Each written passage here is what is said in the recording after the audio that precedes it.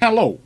So, this is going to be slightly different from the live, and I'm re-recording this technically at 2300 hours, roughly, on the 10th of March. So, hey-ho. But I've got a interesting day tomorrow, and I thought I'd re-record it because I didn't like the one I'd done already. The one I'd done already was recorded pre the live. During the live, I talked the whole way through the Battle of Jutland and went through my notes that way. That would have made this very long, but also it wouldn't have got into the things which I want to get into. So if you would like to have the talk the whole way through, that's part of the live. I know some people do not enjoy the lives because I respond to the chat, and therefore occasionally I divert off to answer questions, etc., which sometimes are not always 100% within the direct topic, but that's how it's going to be, because this is a very large subject to get into. I also, therefore, because there are people who are going to watch the first 5 minutes who are just looking what would happen. Well, basically I changed the question from Greenboys to what if they had proper quality control over shells, which there are several divergent points of history where they could have gained proper quality control and proper trials and testing of shells. Because the trouble is, the trials and testing of shells basically had reached the standard in about 1902, 1903, and didn't really change, despite armour, despite the guns changing, till, in British service, 1917. And if you think about the sheer ginormous amount of technological, metallurgical, and just plain old actual difference in warships, in the frigating things you're dealing with, not changing is absolutely absurd. But it makes sense in a time. There is a logic. And the logic comes from the arms manufacturers. So there is that. That is a factor. Because if you change the testing, then the shells you're producing might not turn out to be as good. They might not turn out to be as successful as you want them to be. They might actually fail. Whereas if you leave the testing the same, you know you'll pass. It's like all testing. If you leave testing the same, you can guarantee that people will pass it. If you change the testing, it doesn't. So, that comes up with then the phrase of Greenboy or Greenboy-ish shells. Because do you develop stuff which is exactly the same? Because lyddite has seemed perfect. You know, it's the most powerful explosive they can get. To actually temper lyddite and make it more controllable and make the explosions less likely to happen prematurely, you have to add something to it. A less powerful explosive. You have to, for want of a better phrase, water it down. Which seems completely counterintuitive. And if you think about the salesman trying to sell that in peacetime, there's a problem to that. Yes, sir, to make this shell work better, we have to make it less powerful than it theoretically could be. Now, you're listening to that and you're going, well, that probably makes sense, because probably you're navally inclined, you're interested in military history, and probably that makes sense, because you're thinking, well, the explosive power, what matters is being able to control that explosion, being able to ensure it goes off when I want it to go off, not before, not having the most explosive power possible. But you're not the people who are in charge of procurement in this period. You're not the politicians, you're not the press. We're talking about people who have produced articles which can, when they read 5-inch gun, thinks that means it's 5 inches long, not 5 inches in caliber. They think the whole gun is 5 inches long. And they've published serious articles like that. And there are countless more articles I can point to. Countless more strange things in history and things I can point to. And that make the people who are informed have to roll their eyes and go, oh, good lord. But that's not because those people are bad people. Please note, it's not that they're bad people. And even in this period, when you have really well-informed press, when you have the people who produce... Let's grab them... Why is the Brassies never available when I'm looking for it when I've been reading it 5 minutes ago? There it is. There's the Brassies. And there's actually 2 Brassies behind me, aren't there? They're both Brassies. And then there's the blue ones up there, which are the original bindings. So, now I spot them. After I grab one, I spot it. This is Brassies from 1912. You have actual naval annuals produced yearly, which have full contents of information. Huge amounts of information on them. Actually available. And still, you get the bloopers. Possibly not as bad as you get today, because let's be honest, half the problem for modern journalism is the time they have to produce it.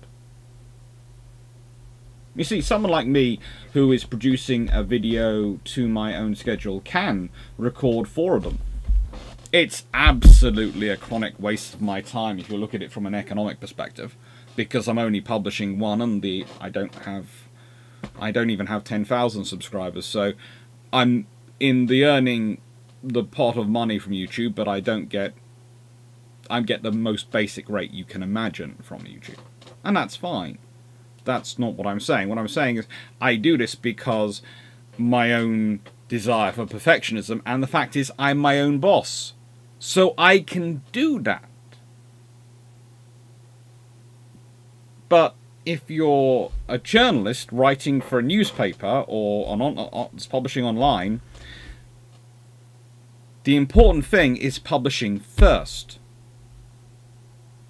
You are trying to get it as correct as you can. When you're quickly reading it, within, let's say you've got 30 minutes to turn it around and produce the copy, which then goes to an editor and might go to a fact checker, who might all themselves have 30 minutes, and you're producing an article which covers a topic which none of you have in-depth personal knowledge of in 90 minutes.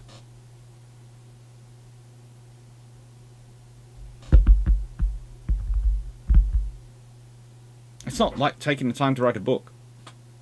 And even that can have copy errors in it, and things where editors have changed things, or you've put spelling mistakes in and no one's noticed it and it's gone through, and you don't know how it's gone through because it's been literally read by a dozen people and you about a bazillion times before it's been published, and it's still got those little mistakes in it, and you're going, how?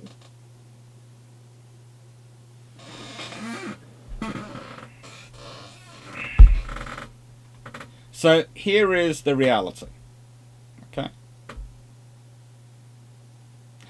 Historically, Lutzow is sunk. And yes, it sinks on the 1st of June rather than the 31st of May. And yes, it is sunk by a German torpedo because it's not getting home, but let's be honest, that's due to battle damage. My view is if the Royal Navy had implemented a program, and I'm going to suggest when I think it would have been implemented, and I have reasons for explaining that. I think the new shells would have come in after Dogger Bank, but before Jutland. And I think, therefore, it doesn't have any effect on what the Germans are going to do, because both sides are introducing new shells, and as far as the Germans are concerned, the Germans presuming and basing their calculations on British shells being the same quality as their shells. That's the thing. The Germans are presuming the British shells are the same as their shells, which actually overestimates the British shells by several factors of capability. One of the things the British learned through their intelligence after the Battle of Jutland is how surprised the Germans were at how ineffective our shells were compared to their own in capabilities. But do you think if the shells had all exploded, rather than just some of them had pierced the armour and not gone off, some of them pierced the armour and fragmented before exploding, so the explosive material loses containment and loses its ability to actually do a big bang. Because if you think about it, if you think about a gunpowder, etc., when you're firing a musket, everything's in a controlled chamber. Why? Because it's the expansion of the gases from that gunpowder being ignited which give the force to the ball to go out the musket. The same in a cannon. It's the same with a shell explosion. It's the explosion, first of all, in contained space, which adds fury to that explosion.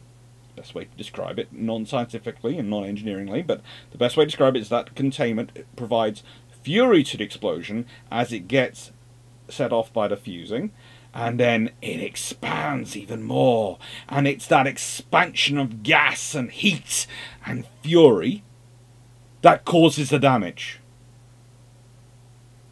It's all the pressure it creates. Now, imagine if you've lost the containment because your shell has fragmented, and therefore your lovely lyddite has gone all over the place.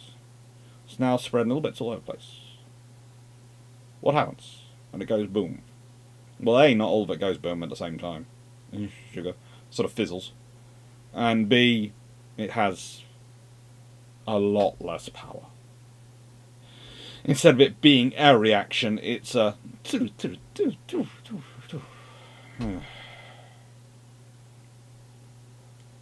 And some of them, the lyddite goes off literally as they hit the outer hull. So instead of the shell piercing the hull and going off, it hits the hull, boom, instantly. Which is the perfect thing for the armour. By the way, if you hit it a second time in the same place, that would then cause problems for the armour, but in the first time, it's the perfect thing for the armour, it weakens it. If you get between joints, you can cause damage. But honestly, the odds are, with the shells that we're hitting, and especially from the Queen Elizabeth class of 5th Battle Squadron, that hit Seydlitz and hit the Flinger and hit Lutzow, the ones which worked and hit Lutzow, the reason Lutzow doesn't get home. So I think it's safe to say that in a scenario in Jutland where the British have proper fire, have the same fire control, have the same quality gunners, they have all everything else the same. The only thing is they have quality control and better testing, and therefore development, trials and testing of their shells. So they have they have Greenboy or Greenboy equivalent-esque shells, equivalently in sort of their testing and their manufacture. Then I think it's safe to say that Flinger, Seydlitz and Lutzow, all three, do not make it home. In which case, I don't think, myself, with Hipper dead, Shear is going to carry on, and I think Shear turns for home. Probably without ever the fleets getting in contact. I think Shear turns for home on the run north, because the run south, that's where the British lose a couple of battle cruisers, and it's really not long before the run north that the 5th Battle Squadron do join, and then start firing backwards, and I think it's as 5th Battle Squadron are involved in the fight, that would take out the most of the Germans. But there is a potential actually that the Germans lose ships before that point. Because again, you have to remember the shells will affect they're affected will not just be the shells which are fired by the 15-inch ships. They'll be the 13.5-inch ships, and the 12-inch ships will all get their shells upgraded by better shell profiling testing. And if there's any doubt, I am fairly certain that the ships which would most likely, and I've given in my hypothesis at least an 18-month gap for it to happen, when you consider in reality it took roughly 12 months for them to start, for them to have delivered them to the fleet, and enough that the fleet all have them.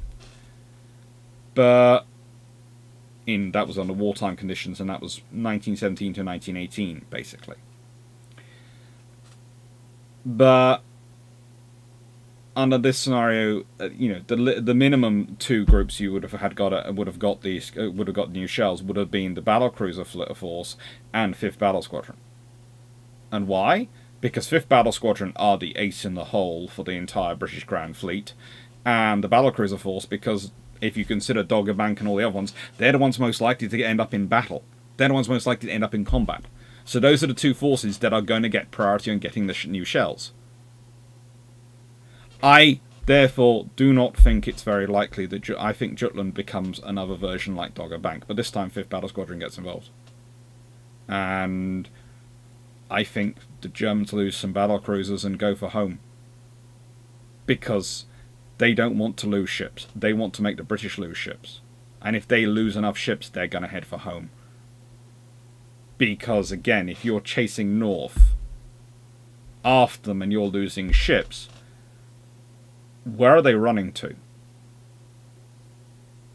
In the nicest way, where are they running to? And if you're sheer and you're losing ships and you no longer have Hipper, you no longer have 3 of your battle cruisers, 3 of 5 battle cruisers are gone. The British have lost 2 battle cruisers, maybe?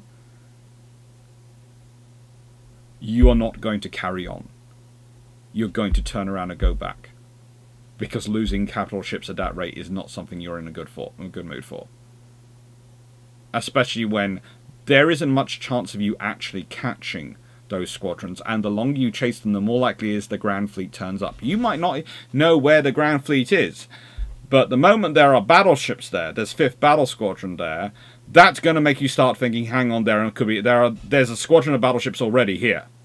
Where are the others? Now, when you haven't lost anything, and you're still fighting and everything's running high, then you carry on. You go, yeah, we can catch them, we can take them out, and we can secure them. But it's very different psychology when you started losing ships. It's a very different scenario. So my view is the Battle of Jutland would not take place as it happened. My view is the Battle of Jutland would be another Dogger Bank. And you could end up with either BT being lionized, or BT being... you had the Navy looking at the reports and going, so your bacon eggs were pulled out of the fire by Evan Thomas. Alright then, you will no longer get any more seagoing commands after this one. In which case, he loses any chance of ever becoming First Sea Lord and Grand Fleet Commander. Of course, Jellicoe doesn't get to pull off his team and his team maneuvers and show how great a commander he is as well. So there's that, but we don't lose a 3rd battle cruiser.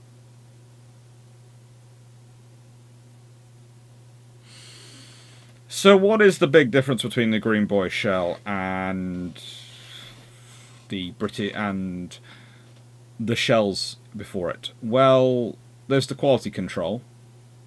There's the fact the shell itself has been breaking up, the fuses have been bad, all those things. But the big difference, the really big difference, and you can say the big scientific difference, because all the rest was quite easy, very easy to fix. Very, very disturbingly easy to fix, okay? It was horrendously easy to fix if you consider the time it took. The difference between a Greenboy shell and the previous shells. I hope I called them Greenboys the whole time. I don't know. Anyway, the difference between them is shellite and pure versus poor lyddite. Shellite is lyddite and dinitrophenol mixed. Now, dinitrophenol is still not a very nice explosive. It is, trust me, if you got hit by a shell with dinitrophenol, you would not be happier. It's not a case of, oh good, we got hit by the slightly less powerful explosive. It would be a case of, that wasn't fun. You'd still probably not be alive.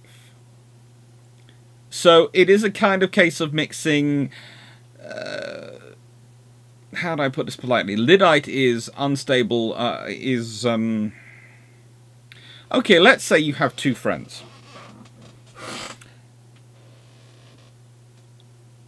One is the type that when there's trouble or an argument, goes off very quickly and likes to thump people.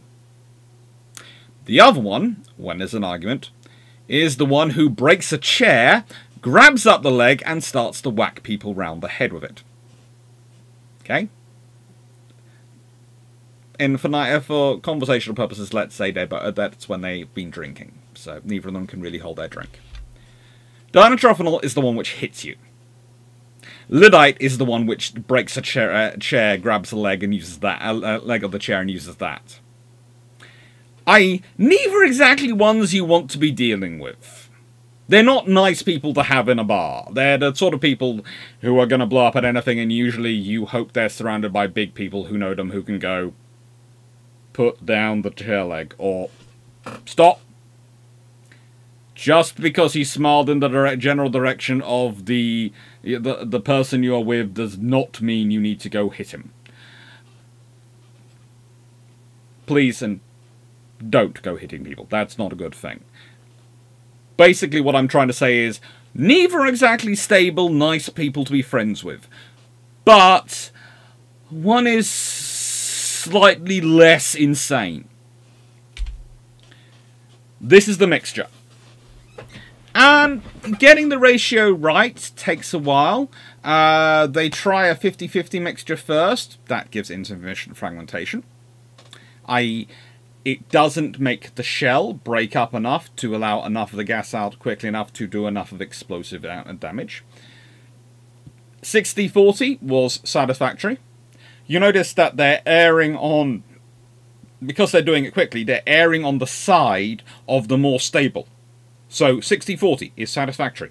So they've literally tried 50-50. Then the next test is 55-45. The next test after that is 60-40. You can guarantee it. Third phase of testing. This is one of the reasons why they're able to implement the shells so quickly. They are doing it rough and ready. So the green boy that comes in and is issued in 1918 is the 60-40 mixture. The one that after World War I is what they start going for is 70-30 mixture. They take time to get there. They carry on. They even try 70-20, they try 80-20 mixtures, and they find that that is almost as bad and almost as likely to break the chair and grab the leg as the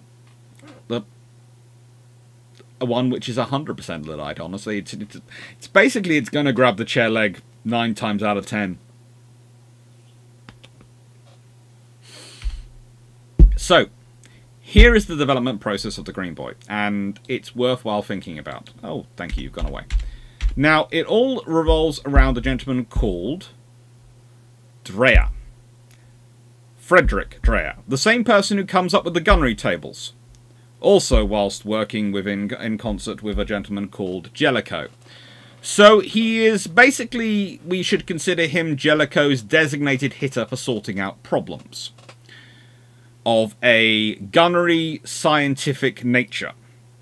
Anyway, the Green Boy was primarily intended to penetrate to the machinery spaces and either slow the enemy down to reduce maneuverability or get an out-and-out kill at long range by hitting a magazine. If it managed to hit a magazine, that was great. If it didn't get through to it, no one's too worried. But basically, the idea was you want to cause trouble for long range at your enemy, for your enemy.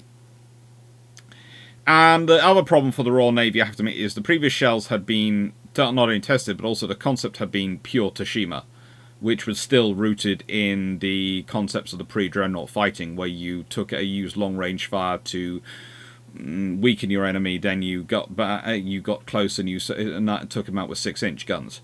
That was a sort of small problem. You advanced to all long-range fire gunnery, but you really hadn't changed some of your fighting doctrines as well. It's always a problem when that happens. Anyway, in 1910, John Jellicoe, as 3rd Sea Lord, had attempted to tighten up quality control on British shells. This was something which he'd also previously attempted to do as Director of Naval Ordnance and Torpedoes in 1905-1907, with his then Commander Dreyer as his senior assistant.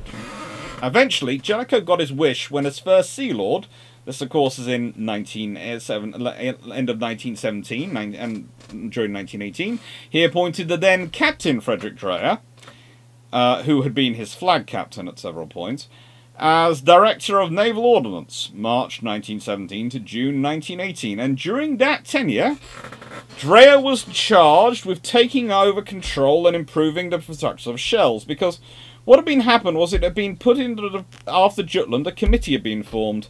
And as we can all guess, whilst the committee was trying its honest best, it was a committee and so was having a lot of trouble actually getting through anything. And trying to come up with a way of saying we need to change this without blaming anyone. So Dreyer comes along, and Dreyer's rate of progress was very quick. He decided the caps were too soft on the shells, tending to get torn off during oblique impacts. The shell bodies were not strong enough, often breaking up, which prevented or reduced the effectiveness of the filling inside. Both these factors compounded the lyddite issues, which we've already talked about quite extensively, and on top of this, the fuses were unreliable. So he's appointed in March 1917. By May 1917, orders for trial shells had gone out. By September, the new mixture of lyddite and dinitrophenol was being introduced into the shell filling factories, and a new standard for testing had been set. For a 15-inch shell, it was a 10-inch plate angled at 20 degrees. For a 12-inch shells, it was a 6-inch plate angled at 20 degrees. And this is the same system which had actually defeated 15-inch shells during the projectile committee testing, which had been organised in March 1917. The committee had found out the existing testing was terrible. They wanted to improve. They just weren't quite sure how to improve it without blaming someone. Dreyer had no problems. He just told everyone they were basically, in very polite terms, they were all idiots because they hadn't designed a system by him, and so he designed a new system. It's very pragmatic, that approach. Mass production started in December 1917. They were due to normal wartime issues, but new shells didn't reach the fleet till April 1918. And when they did reach the fleet, they reached the fleet in very large numbers, thankfully, and were soon outfitted to the whole fleet. So, if you take that as a timeline, I could, arguably, take it from March to, well, March 1918 to March 1917 to May 1918 is what I could do. That would be a rough estimate, and that would be right. And that would be roughly 9 plus 5, so that'd be 14 months. I have added on an extra 4 months to the system because it seems sensible to be err on the side of caution. So that's where I get my 18 months figure from. Now, 18 months. So, Dreyer comes in, applies the same methodology as he applied to setting up the Dreyer fire control tables. And of course, it's his fire tables combined with mixed with some technology from Pollen's Argo clock, or fire control table, depending on what you want to phrase it, which then becomes the basis for the Admiralty fire control table. But there are still, interesting enough, there aren't really any Pollen ones still left in service in World War II. There are still some Dreyer ones still in service in World War II, along with the Admiralty ones. So, Dreyer's a smart cookie, and he knows exactly what he's there for. He's very polite about it, and that's probably how he gets away with it in some regards. He's very polite about saying to people, well, it can't be right because I haven't designed it. He somehow gets away with it. He's politely calling people idiots to their faces in some regards, but he does get away with it, and he's called in as Jellicoe's designated hitter to do something which Jellicoe had wanted to be fixed as early as 1905. Jellicoe had known there was a problem. This is something which really annoys me in this whole story and whole bit of history. The Royal Navy knew there was a problem the whole way through. They knew there was a problem early on in history. They had no qualms knowing there was a problem. The problem is,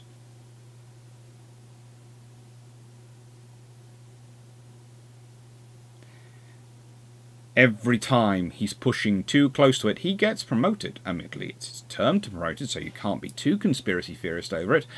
But you can say that the civil service, to an extent, especially from the Treasury, and the arms companies themselves have been playing a delaying action, knowing that he has a endpoint to his tenure. And if you consider it, there's a while you get used to being in post and your power, and your influence and abilities there.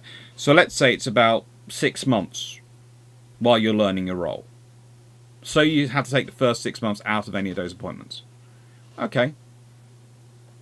So he's in post roughly 2.5 years. That means he then has 2 years to push.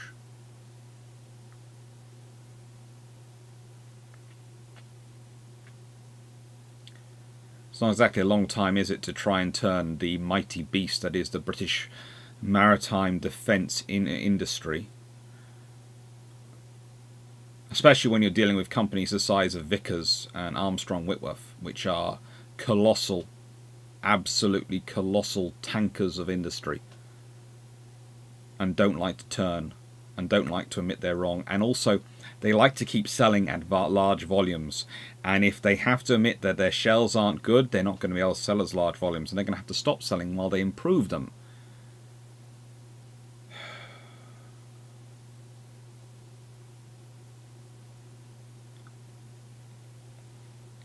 And you might think, well, surely they can do, surely, you know, they could change the testing and then they could tell everyone the new shells. Well, it doesn't work like that. And it's because then you're admitting the shells you bought are terrible, and that tends to leave buyers with a bad taste in their mouths and go, well, why do we want to buy shells from you for? Because your previous ones don't work. So what you do is every time there's a problem with the shells, oh, we've got a new variant which is improved and deals with that issue. But you don't change the testing, because then you'd have to change or omit all the previous shells were terrible. One way allows you to keep selling new shells and make more and more profit, and the other one means you have to omit and damage your own reputation. It takes the combined efforts of Jellicoe and BT, actually, because this is one of the few good things about BT. BT lent his support to this. And Dreyer to fix it all. Dreyer is the point man. Jellicoe and BT providing the top political cover and stopping him getting interfered with. What's a shame is people like Fisher, etc. could have dealt with it a lot earlier. And they didn't. They did not. Fisher could... You can write a lot about Fisher and various other things. And he had many, many good qualities. But on this one, he was prepared to let it slide as long as they worked with him on the things he cared about. And he thought to himself, oh, that'll still work. They usually that one go, and that's on him. So the question that as I've said, that I'm really answering in these videos and really discussing in these videos is, what if proper quality control and trial testing been implemented for the Royal Navy shell procurement prior to Jutland? Not Greenboy shells. Because the moment you have it earlier, they might choose to paint them a different colour. The whole name Greenboy comes about because they're painted green. Because Lyddite are yellow. Well, there is the very real possibility that, you know, if they develop them earlier, they might use something other than dinitrophenol, or they might use dinitrophenol, and they might decide to paint it blue. You have...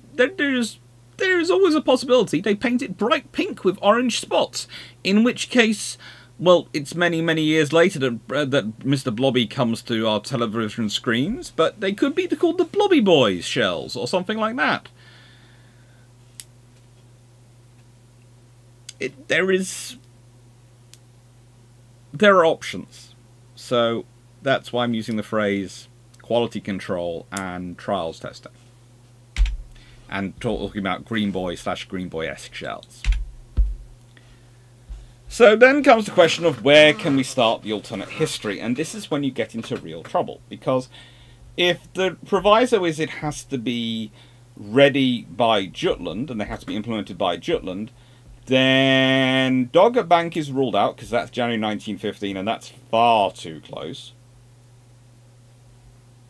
And this is when we get into real trouble. And this is when I will probably get the most people going, no, no, no, this couldn't happen. Well, in the nicest way, this is the proviso for this to happen. Something of this magnitude would have had to have happened. So then we get the Battle of Heligoland Blight, but no German heavy units are present. And even if they were damaged, you wouldn't be able to get a look at them. And you wouldn't probably learn. Because, let's be honest, after the Battle of Dogger Bank, when the Blucher does this, we don't learn.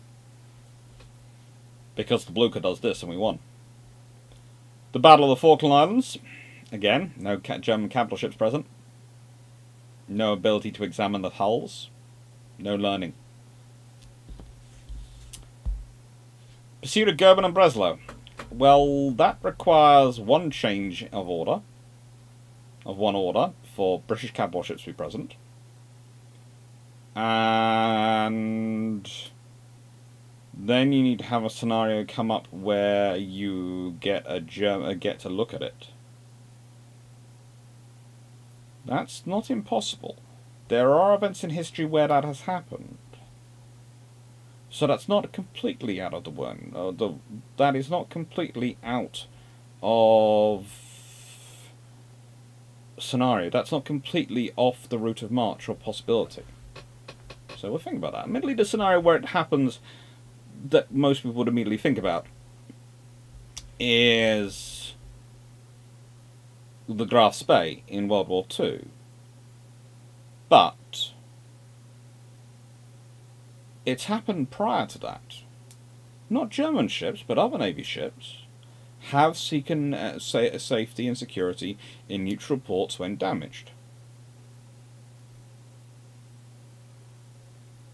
Both Greece and Italy are neutral. Technically, more likely they'd go Greece than Italy, because their route to Turkey is going to take them past Greece, and they're far more than it's going to take them past to Italy.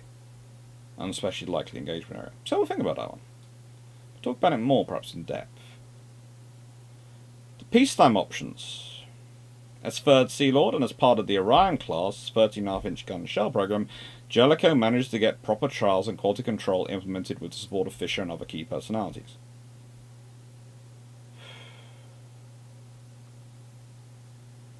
Considering the sheer amount of effort put into fire control and development of long-range fire control systems and fire control tables that goes into and is tacked onto the Orion project, Orion class upgrade, this is not without some precedents to draw upon. But there is a big difference there. In the Orion class, you have a scenario, you have an advantage because no one has any skin in the game on the fire control systems. They're developed, they're new things. So they're new things we can take advantage of to earn money, and so we're supposed to get involved in them, rather than... And trust me, the sheer amount of effort that's put into trying to push the pollen system by the companies, because it's the commercial outside the Navy system, whereas the Drea system is the internal system. And as I've said, the Drea system survives a lot longer than the pollen system. Be suspicious. It's interesting, but there is money behind that. For them to get the shells to be looked at as well, you have to get Armstrong, Whitworth, and Vickers to admit there are problems. You need some kind of event, some kind of Royal Navy own organised testing to actually manage to take place under realistic conditions where they can test the way the shells are done and do it to a proper status. So you've got to get someone like Treyer in charge of it, who's a captain at this point, wandering around, sort of. Senior commander captain, while he's 3rd Sea Lord, so theoretically could be put in charge of testing. You need someone like that. But the trouble is he's so involved in the setting up of the long-range fire control, you'd probably have to try and get the testing included as part of that. You'd have to get it to show that the shells were absolutely terrible. And not just a bad batch of shells have been sent to testing. And the trouble is, as a rule, whenever there was an exercise or testing like that, the shells somehow come special. And we can actually find and prove that they do so. That they take special effort with them. So that could be a problem.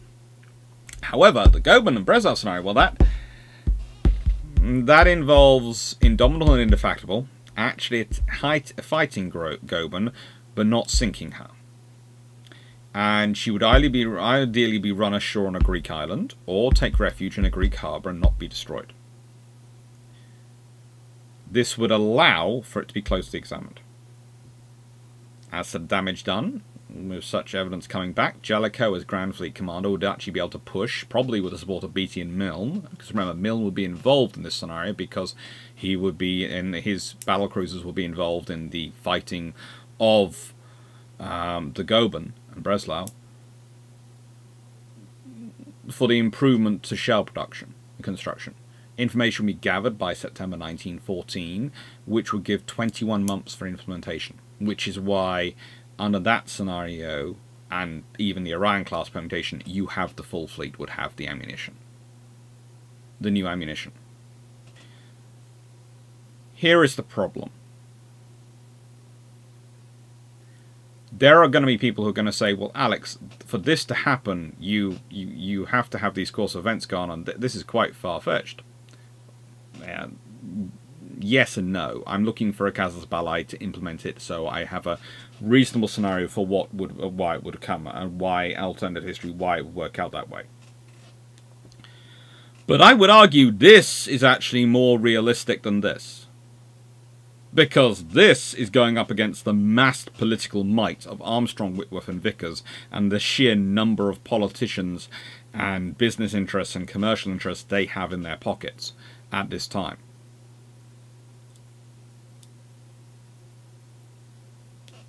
And my worry is, even if you had testing, which did show the problem with shells, they would, oh, it was a bad batch. Or, oh, those are the old shells. We've got new shells, which are even better. You know, the old shells, oh, sorry, they're just finicky. But these are the new shells, without actually changing anything. So that worries me. I don't think that one works. This one's wartime conditions. And under this scenario, this is when politicians, because this is under the scenario of they still think they can deter war and that war won't really happen. No one really wants a European war. No one really wants to fight the Royal Navy. We're the most powerful navy in the world. Who wants to fight us? You know, it's fine. The shells aren't as good as they should be, but you know, we're improving over time, and there'll be there's no need to panic or do anything because there's no likelihood for a war. You can hear it now. But in this scenario, we're in a war. The shells are terrible. We've just looked at a German ship. We've seen the shells are terrible. We've seen what damage they did with hitting it, and what damage, more importantly, they didn't do. We need to reform them. Now, that has power. That has influence. So we're looking for something which would actually cause a change, not necessarily the most likely event. And this might be more likely to happen, but I don't think this would even this would cause a change. Whereas this would slightly less likely to happen, but more likely to actually cause the change. Which I absolutely hate, but if you can actually produce a good solid argument for why, in reality, rather than if things worked as they should do and everyone was honourable and out to serve the national interests as best they should in government and politics and out for responsibility, then you can produce this. There are a number who are, but there are always a number who aren't. Whereas under this scenario, everyone gets pushed into doing it because there's a war going on. So everyone is out of the pure national interest. No one can be persuaded.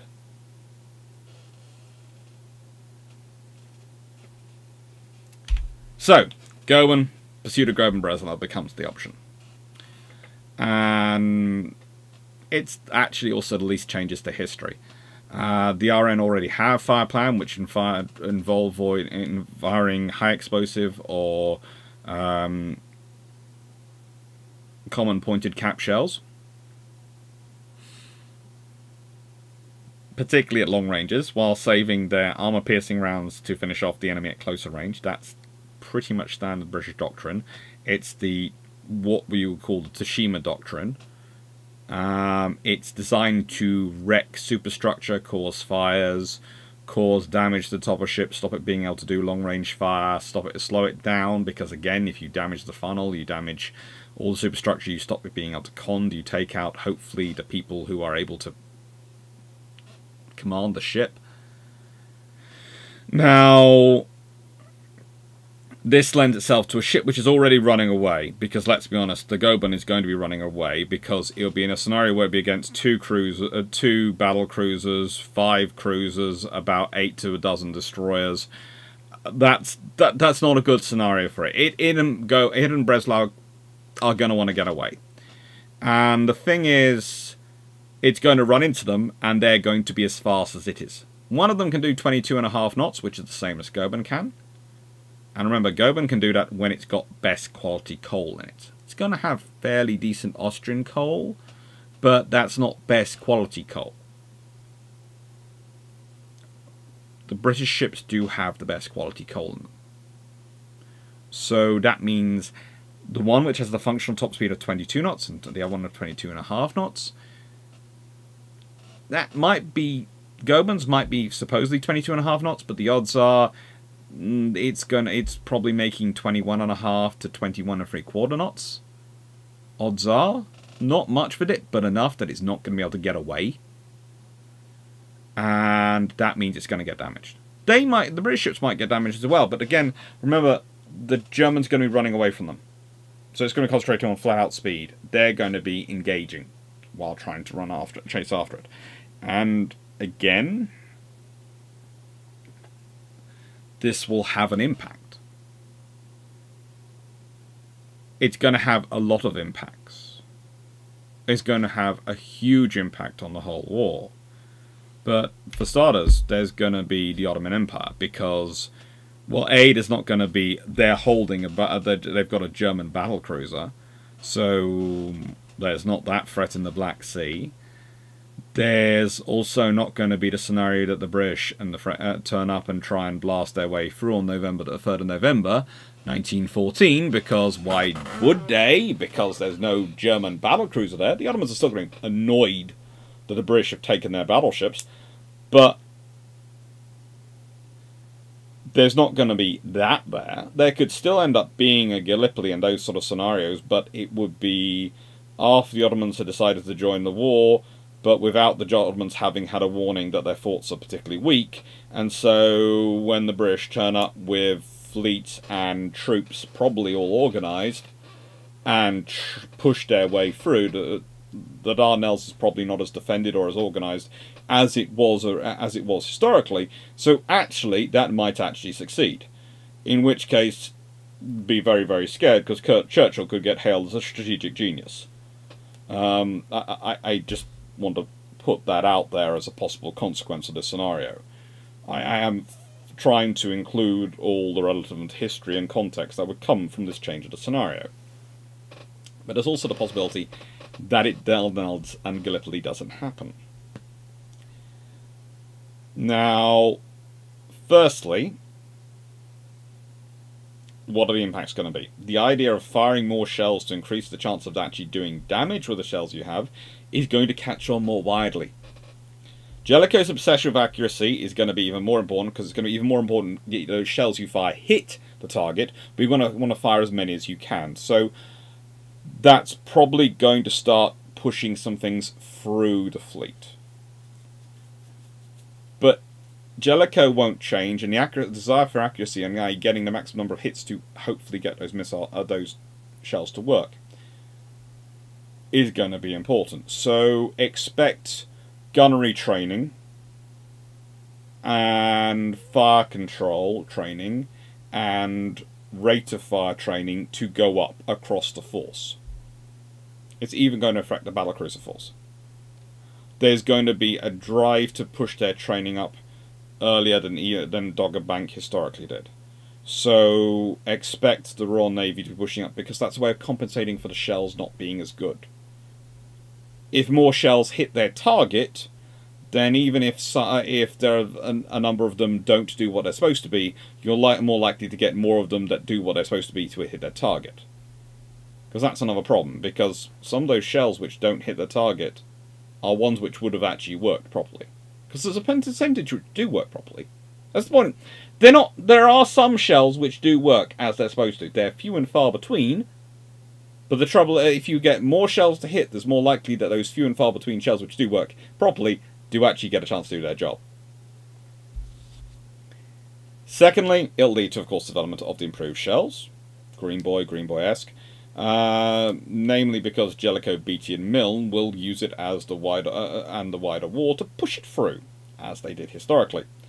Now, actually, if this happens earlier in the war, there is another advantage, because you don't have the army screaming out for shells for the Western Front, and all sorts of and other things at that time. So you'd actually get more efforts devoted towards naval shells.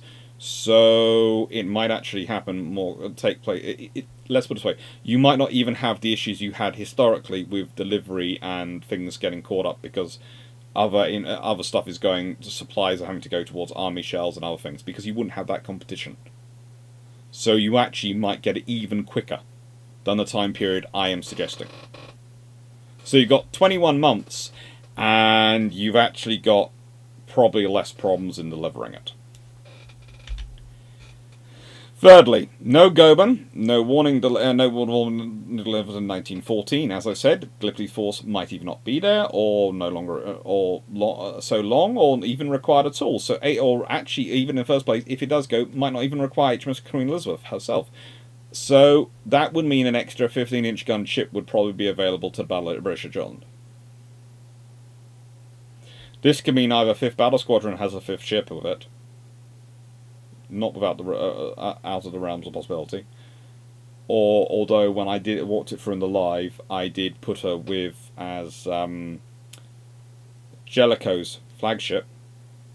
And the reason I did that, as gave her to Jellicoe as her flagship, was because that was the easiest place for me to put her, to have a space to work out what her shells could do without changing the whole of Jutland, because I was trying to go through the whole of Jutland as if the Germans still fought it. I don't think they would, as said. My scenario and my personal view is they lose 3 battle cruisers early on in the run, sort of the changeover bit from the run south to the run north, and the high seas fleet just goes, we're getting out of here. Because they don't want to lose ships. That's the whole German thing is, they want the British to lose ships, they don't want to lose ships, so that the British numbers go down and their numbers get closer, so they reach as near enough parity as they can to give them the best chance to win a battle. That's the point. The Germans are coming out to try and give themselves a chance to win a battle, not to fight a big battle. They want to find a small enough part of the Royal Navy that they can wipe out with minimal casualties, preferably none, and so therefore the Royal Navy is closer to being on parity with them. That's what they want to do. Their dream is to ambush the battlecruiser force. Not to ambush the battlecruiser force and find 5th Battle Squadron going, hello! We're the largest and most powerful guns in the Royal Navy with the best fire control, the best gunnery crews, and everyone's trained tip-top because these are the elite ships in the Royal Navy, because we know they're the elite ships, and so we're all here to say hello. That is the worst nightmare for the Germans. It continues on because the Germans are going, hang on, we're getting hit, but we're not getting sunk. Carry on. We can do this. They don't know why they're not getting sunk, but they know they're not. If they had started losing ships, they'd have gone, hang on, those 15-inch guns, no, we've got nothing that can take that, we're going. We've got one ship maybe that can stand a chance, the Baden, but no. And even the Baden's 15-inch guns, the British look at it and after the war, and they look at them and evaluate them versus the Queen Elizabeth guns, and the British say it's a good gun, but it's not, in their view, as good as the 15-inch with the Greenboys of the British one, the 15-inch 42. And you sit there and go, well, let's be honest, there's a bit of pride there, so it's probably about even in guns, but then that's one ship versus 4, maybe 5 Queen Elizabeths. It's not that good. But no, to believe that Baden alone could take on the entire 5th Battle Squadron and knock it out and survive, that's wish fulfillment, not actual reality.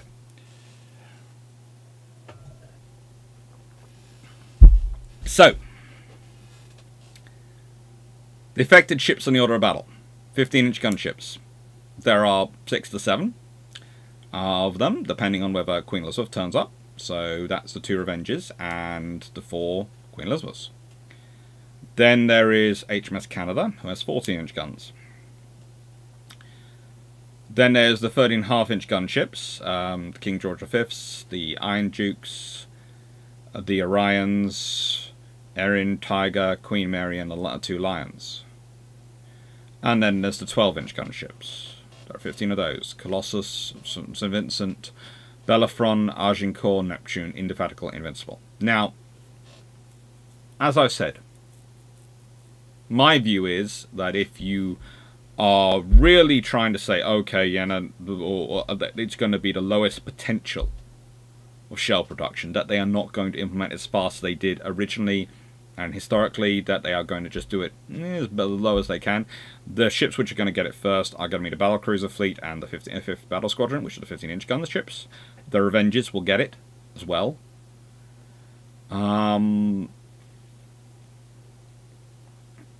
They also have the lowest stock of the original type shells, so that's the least investment. HMS Canada, 14-inch gunship, is going to get it. And if it's probably going to be the 13.5-inch ships, they're going to work their way down, and then the 12-inch gunships. So that will be the order of getting the new shells, again, as they did historically. Battlecruisers first, along with 5th Battle Squadron. They get theirs as quickly as they can do, and then you work your way down the gun sizes. Canada and the 13.5 inches get it at pretty much the same time. Here are some notes from history. 12-inch shells reportedly pass straight through ships without going off. That's great fun. That's even more problematic. 13.5-inch and 15 shells tended to explode prematurely, or disintegrate. Yeah, brilliant fun. This affected all the 37 ships there historically. It therefore impacts all 38 potentially that could be there, and probably would be there. And I could have been really naughty. I'm going to add this, that I could have added in HMAS Australia as well. Because, you know, things will change around. If you don't have the ships going off to... If you don't have the ships going off to Gallipoli, well, that's going to affect where the Queen Elizabeth class are. And that's going to affect the movement of other capital ships. And the odds are, if you have a scenario whereby the battle cruisers are necessary and deal with Goeben, you might well have sent battle cruisers down to, or at least HMS Defence, to join with Craddock, which might have changed the Battle of Coronel, which could have then changed either the deployment of the 2 battle cruisers down there might not have needed to go, which means they wouldn't have been worn. Their patterns of use would have changed, the needs of refits would change, and so there are endless butterflies, but I am just limiting to the extra Queen Elizabeth class. HMS Queen Elizabeth herself, which seems appropriate.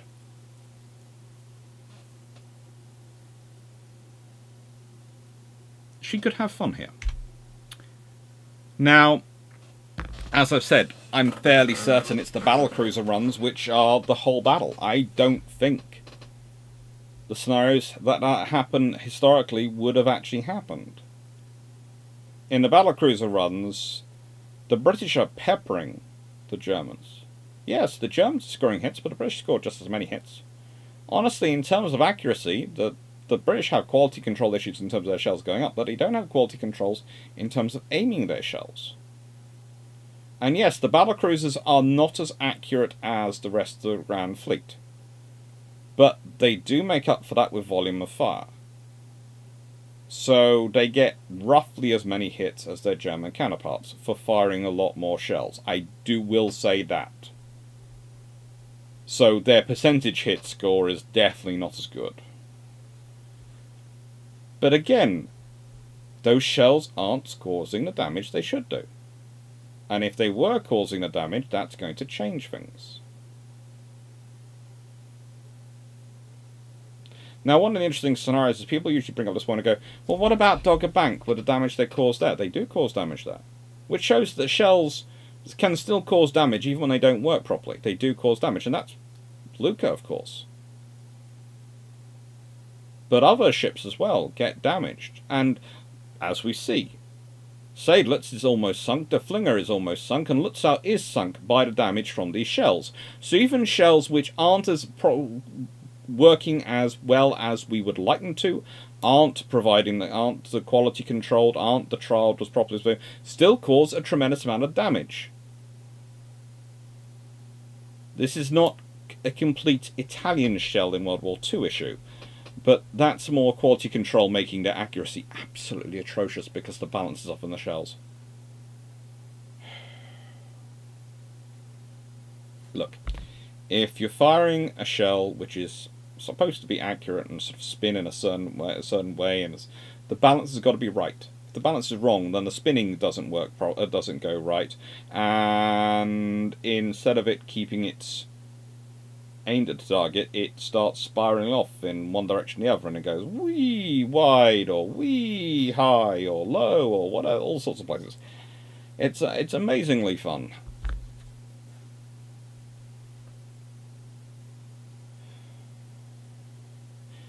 But this can have other impacts, because let's say the British do cause more damage, then honestly BT might keep on further.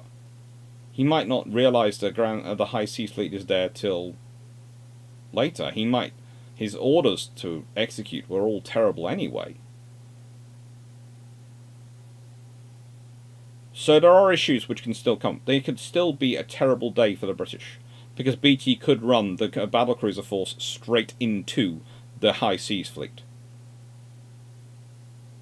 even closer than he does historically. So he could still lose more battlecruisers. He loses 2, I would work out, if he acts as he did originally, and turns when he does. But if he's causing more damage, he might think he can get away with it, and he thinks 5th Battle Squadron's coming along behind him, and they are. Even though Evan Thomas is very much not of the suicidal bent, and very advises his captains that he's not of that scenario. The captains in the 5th Battle Squadron are well trained, well drilled, and let's be honest, Malaya turns herself and just goes, I am not going through that cauldron of fire! I have no intention of being a sitting duck and turning in turn. And then divides up his fire with 2 firing one direction at the German battlecruisers, and 2 ships covering the High Seas Fleet. Yeah, Warspite and Malaya taking on the entire High Seas Fleet, or just a pair of them fighting the rearguard action for the battlecruisers they're getting away.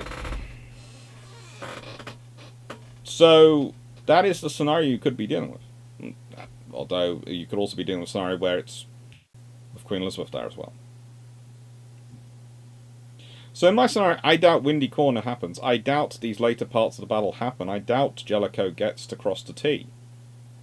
But if he does, the amount of damage inflicted is going to be far, far worse. In the run north, the McGrath, one of Hipper's better dreadnought battleships, amongst a fairly good group of them, gets hit badly by 3 shells. 2 of which go off on above the armour, and 1 of which actually penetrates but doesn't go off properly inside. And that buckles the deck plating and causes all sorts of damage to her. Imagine if those 3 shells had all performed properly. 3 15-inch shells had all hit her and performed properly. One going a bit of a damp squid does enough damage. 3, that ship's crippled. And that's the real problem for the Germans. Because, let's say she's not sunk. Best case scenario for the Germans actually is her being sunk.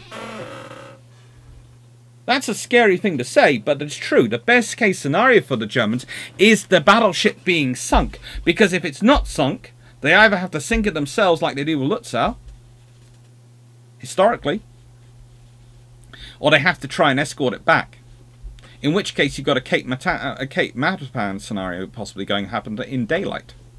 Well, the Germans are limited to whatever the top speed is of that battleship. And people are always pointing out, going, well, they have the pre-trans with them, that limits their top speed. It does. But that's not half as limiting as a damaged dreadnought would be. A damaged dreadnought, you want to get home, you very much want to get home to safety. Damaged dreadnought you care about greatly. You've got a lot of crew aboard her, that's a very valuable asset. losing it. You're nursemaiding at home.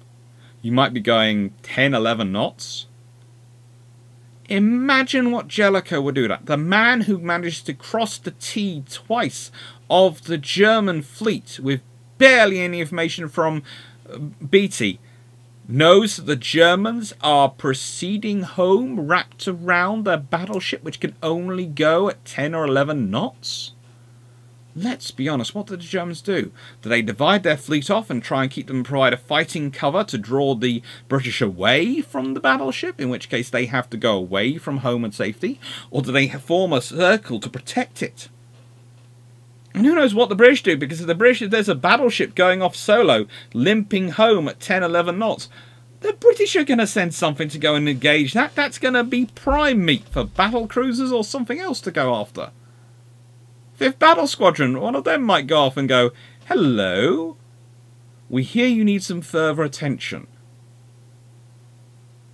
So the Germans can't afford to ban it, so which means that ultimately their only solution is either to detach a heavy escort force of other battleships with it while the rest of the battle fleet goes on, which is dividing their forces off. Which is the worst case scenario, because that allows the British to do to the Germans what the Germans are hoping to do to the British, which is defeat a portion of their fleet in detail, annihilate it, and then they've got a far better odds on them. Or the Germans have to escort that ship home, or they sink it. So please note, the best option for the Germans is not damaged ships, it's sunk ships under this scenario. It is sunk ships.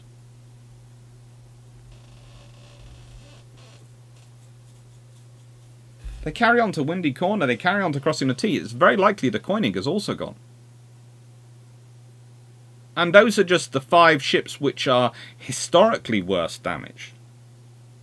There are dozens of other ships which get glancing blows and damages which are damaged enough that they require extensive work when they get back to the yard. They get back to shipyards, but don't really affect their operations. But you have the shells function properly. Enough of the shells function properly. You get a very different scenario. You have enough of the shells function properly. The Germans are in real trouble with Jutland. And the scenario goes from being yes, the Germans had a tactical victory because they sank more ships than the British did. Well, no, they had a numerical victory. The tactical victory, let's be honest, crossing the T twice has to go to Jellicoe. But the Germans do actually manage to beat up Beatty, so it's a tactical draw, with counting numeracy versus the crossing the T. But it's a strategic and operational win for the British because the Germans go home. Well, if the Germans lose more ships, and they would lose a lot of ships if they carried on, then the Germans don't even have the sop of the numerical win. They have the, we managed to get one up on Beatty, to which, honestly, if you were Admiral King after seeing Beatty later in the war, you probably go, so does my sock have one up on Beatty. That's really not a win. That's nothing you should be crowing about. The fact that he's managed to survive so many times against you and actually win some fights is something you should probably be taking a long, hard look at yourself over. Maybe going off somewhere for long contemplation and walks alone on the coast, looking out to sea to mournful music, going, "What happened to my life that Beatty managed to win?" That's me channeling my inner Admiral King. And making it mildly politer. A lot politer. Massively politer than what I probably would have said. But the point is, you are dealing with the largest concentration of firepower the world has ever seen. In 1916. Okay? In fact, there is an arguable debate as to whether there's ever been a larger concentration of firepower. It becomes interesting once you start working out the numbers. But the sheer amount of firepower you're talking about in this battle is tremendous.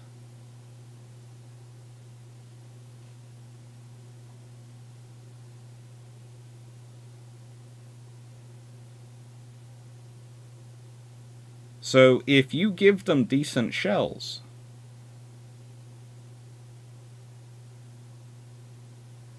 there is going to be a lot more damage done. This is based on the accuracy and everything staying the same, but as you saw, I think actually the sinking of Goban, or rather the Goban running around and the details of the shells would cause increased fervor when it came to accuracy, increased fervor when it came to rate of fire, which might actually increase the number of hits.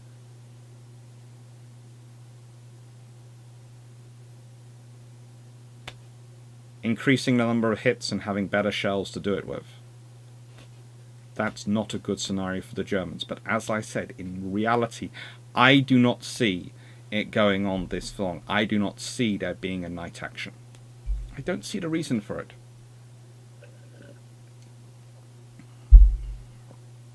Honestly,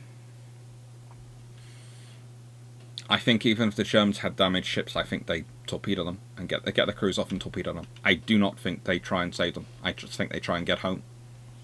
And honestly, as said, I don't think they stay out. Now,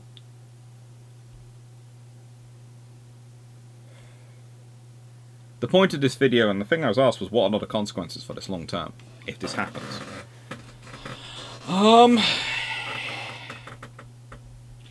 You never get that big battle, probably. In my view, the Germans go home. They don't have the fight, and you never get that big battle. If the Germans come out again, they might try and come out again. They might build up their Mackesons. They might try and build up their capital ships and go, we have to have the 15-inch ships, because they'll put it down to the 15-inch ships. But in that scenario, you end up with the Royal Navy having more 15-inch ships in service.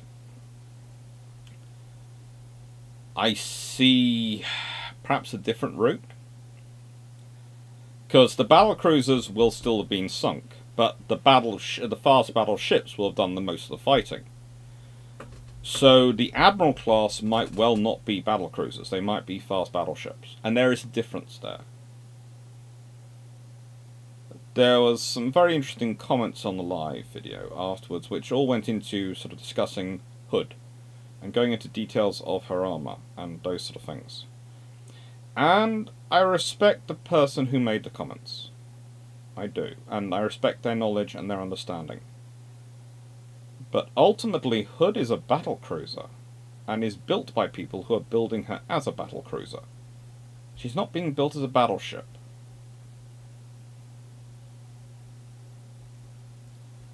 British battleships are built differently than other nations, but that doesn't make them necessarily bad, and lots of nations build them very similar to the British style.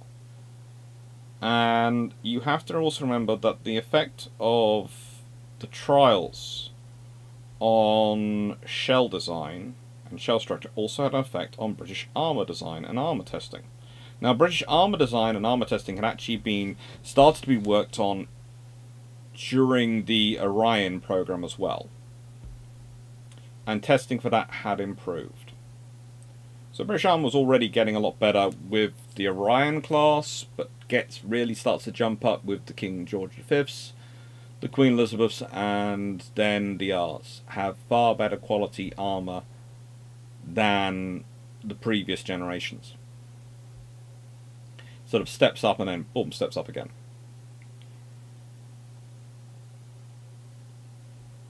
The thing is, once you have testing on shells, you also get testing on the armour, which improves the armour as well.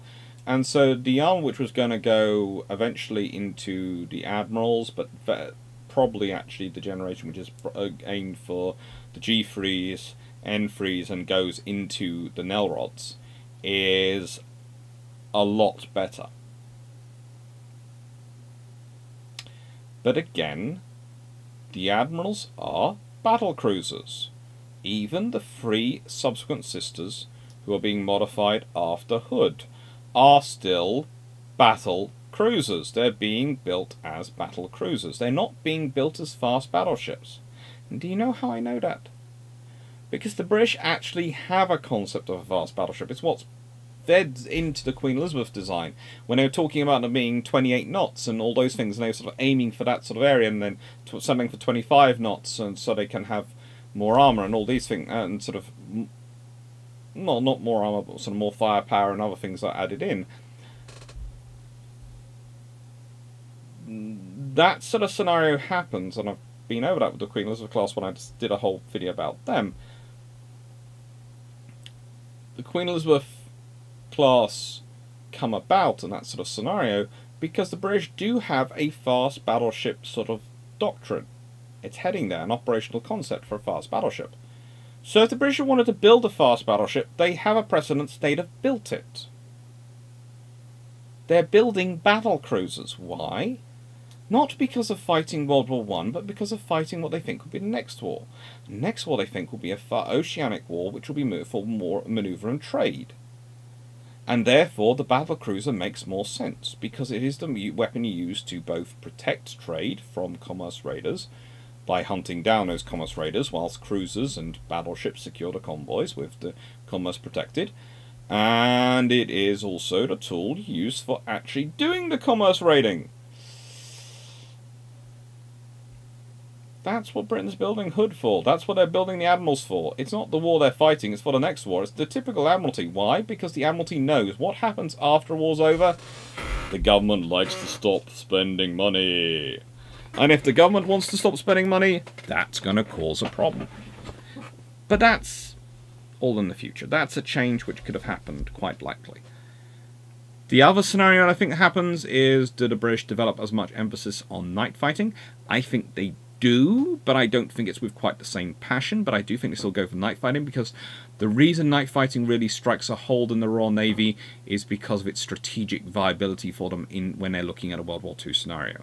So yes, it is part of the whole that they got away after Jutland at night fighting, which really gives the British a bit of over it.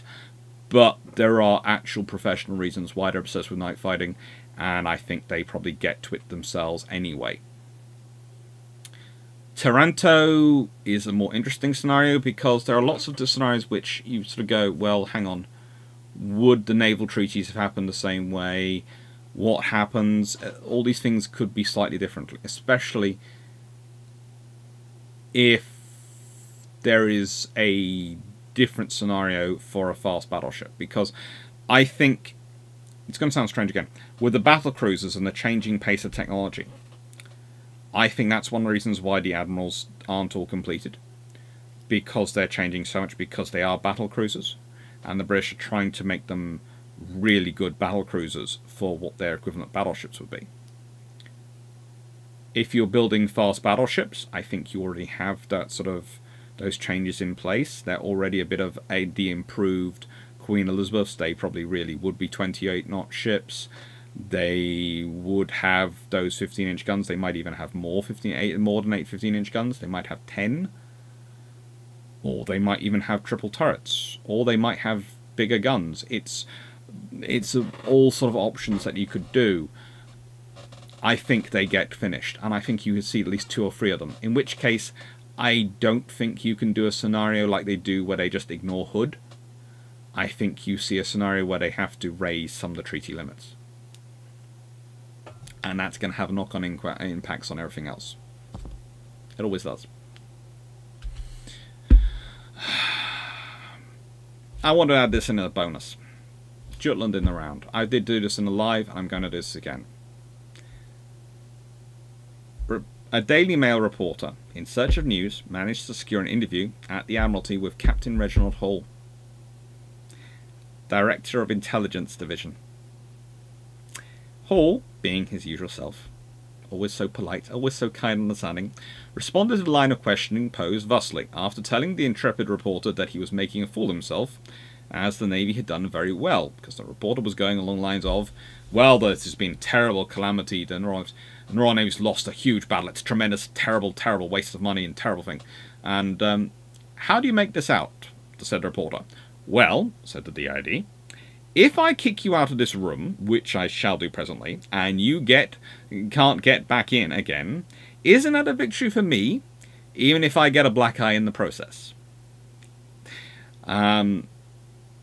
Just for you to realise, he did not get a black eye in the process, but he did kick a reporter out of his room. Hard. Hall. Special soul. Further bonus, Jutland. Okay, I have a small pet peeve, and I know I've talked about him a lot myself, and I haven't really included this as often as I should do, but that's because poor Seymour gets the focus, and usually some of the questions are about Seymour. Seymour is not BT's only staff officer. In fact, he's his junior flag lieutenant. There is a whole staff with BT. Okay? There is a chief petty officer. There are chief petty officers. There are various sailors, telegraphists, etc. All sorts of people helping him. When the flags go up, there is a petty officer sitting next to Seymour. The flag is not... Peter Seymour does not pull up the flag himself. There'll be sailors there. There'll be people... There's a whole team there to help him put it together and get it done quickly. There are people there whose job it is to probably prop their officer and go, shouldn't we execute, sir? Shouldn't we drop the flags? There's also the fact there is Captain Rudolf Betnick, who's BT's chief of staff, and there is his other flag lieutenant, pictured here, Commander Reginald Drax.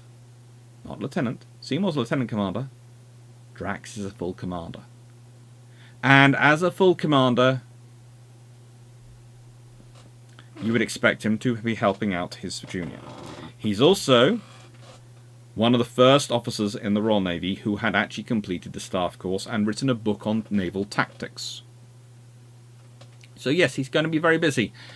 But whereas the Chief of Staff's job is to mainly manage upwards and keep BT focused on task and informed, the job of the Senior Flag Lieutenant is to manage the staff downwards.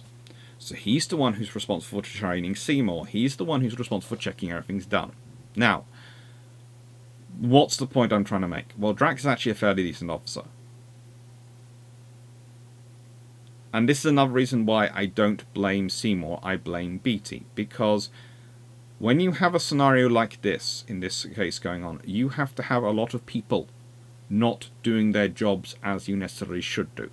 And as you would necessarily think they should do, they would do. And as they did do on other ships. We have the example of 5th Battle Squadron right next to the Battle Cruiser Force and how they act.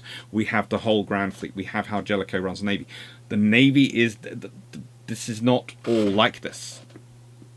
There is a problem in this staff. Now, either it's BT or it's Bentic. That is your scenarios, because they're the senior people. It's either the head or the neck of the organisation. But there is a problem in this staff, because these officers are not performing as they should be. Seymour has had plenty of time to be trained in post. He should have been trained in post by him. If he's not got the time to train Seymour, there are big problems going on. And if he's not checked that he's got time to train Seymour, and the Seymour is trained, then there is huge problems going on with him. But there's also a Bentic in between, who should also be doing it. Bentic is his chief of staff. The things he drops, he's supposed to be picking up on. And the things Bentic can't do, he does. I do sometimes wonder if in the scenario we've got going on in this thing, is if he's not doing the things he's supposed to be doing, Bentic's not doing the things he's supposed to be doing, and Drax is the one trying to pick and run everything. That has crossed my mind reading it, and because that would explain why he didn't have the time to train Seymour, because he's trying to do everything else. But that could also be me trying to hope that this officer, who does quite well in other scenarios and is very respected in other scenario areas, and works really hard and writes a very good book, that he is not dropping the ball. So, we have the other patron question coming up this week, which is going to be the attack on Copenhagen and subsequent operations in Danish waters. The Battle of Yarmen is going to be a premiere. It's going to be a recorded video, not a live, because it's Mother's Day on the 19th of March. So I know I've still got a live scheduled for it, but I'm going to take it down. It's Mother's Day on the 19th of March in the UK. Mothering Sunday. and I like my limbs attached, so I will not be doing any broadcasting lives on that day. I won't be doing any Twitch streams. I won't be doing anything. I will be looking at spending the day being nice to my mom, because she deserves it. She deserves it every day, but that day she gets special attention. It's kind of like an extra birthday.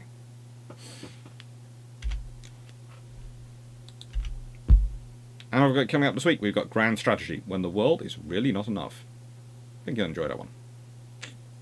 Thank you very much for watching. Hope you enjoyed, and hope this version number 4 of this video you liked. And yes, if there was someone doing a time and motion study and time and productivity study of me, they would probably hate the amount of times I reshoot my videos to get them right.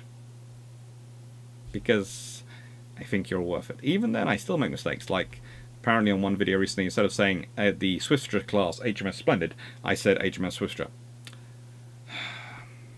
Falklands War. Sorry. My slip up. Didn't notice when I did a check through the recording. Ears let me down. Thank you for watching. Take care, and I don't know if I need to put a question at the end of this video, because I'm fairly sure there's enough stuff going around. But the question I would put to you is, do you agree with me that if they start losing ships at the beginning of Jutland, and it looks like a Dogger Bank scenario, they don't go, that Shear goes, I'm getting out of here? I think especially if Hipper's killed and Lutz out, I don't see Shear hanging on and trying to fight more. But I'd love to hear your views on that one. Take care, and thank you for watching.